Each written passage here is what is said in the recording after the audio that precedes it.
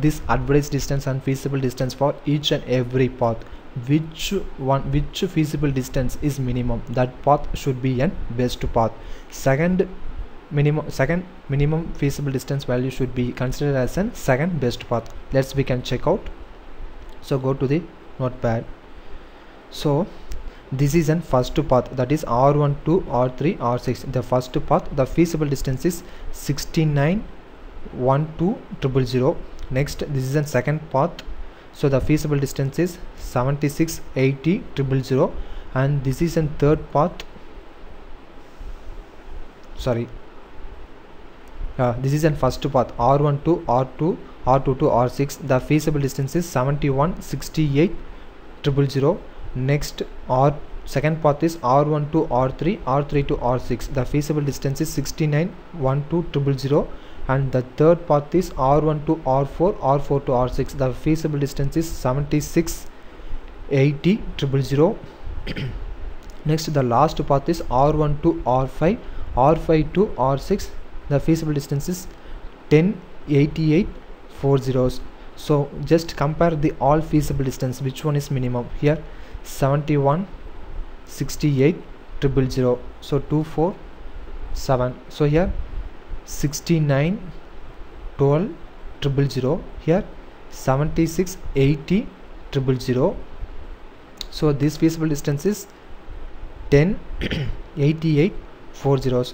so this value is a minimum. So R1 to R3 to R6, so this feasible distance is a minimum. So this value should be an best path. It should be presented in the routing table, and remaining value should be presented in the topology table. If it is feasible, this is a successor. Remaining path is a feasible successor. If it is a feasible successor, means there should be one condition. So you should remember that condition. What condition means? So this path is an eligible for feasible distance, means so the advertised distance for feasible successor, so the advertised distance for feasible successor should be minimum the feasible distance of the successor. That means here the advertised distance should be 4352,000. so the successor feasible distance is 69,12,000. so it should be a minimum, so it is eligible for feasible successor. Next, this one, so 53,76,000, so 69,12,000. so this path also eligible for feasible successor.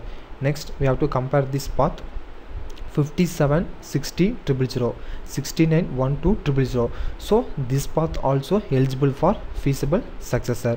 Okay, just we can check out in the table. So go to the R1 router, so exit, just give show IP route. So if you are giving show IP route, means the best path should be this one, R1 to R3 R3 to R6 should be present in the routing table. So the feasible distance is 69,12,000. advertised distance is 43,52,000. We can check it. So show IP route,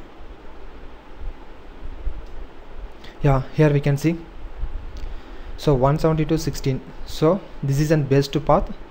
So the advertised distance, the feasible distance is 69,12,000. here you can see 69,12,000. it's correct.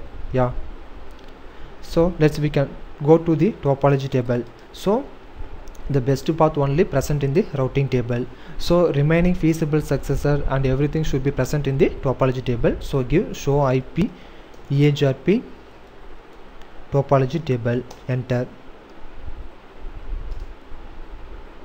Here we can see, so 69,12,000 is an feasible distance, and 43,52 is an advertised distance. So this path should be present in the routing table. So the second path is 71,68. so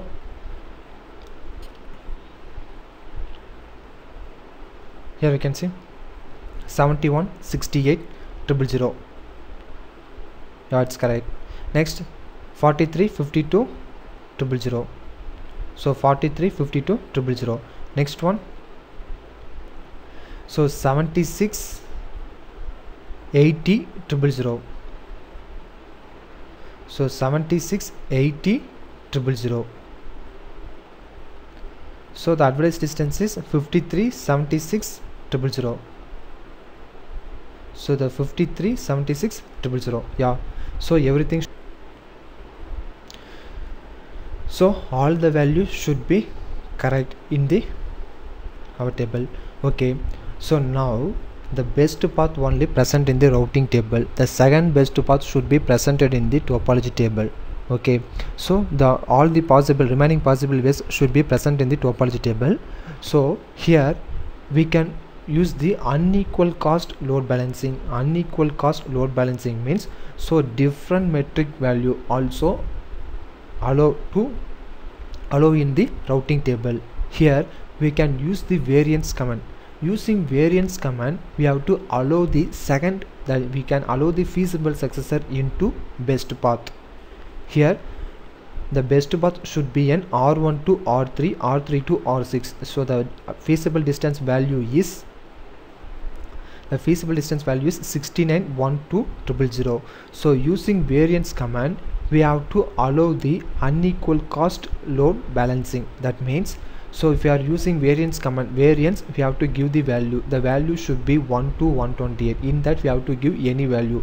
For example, if I am giving variance 2 means, so the best path feasible distance is 69 1 2 000 into 2. So that value should be compared to remaining feasible distance.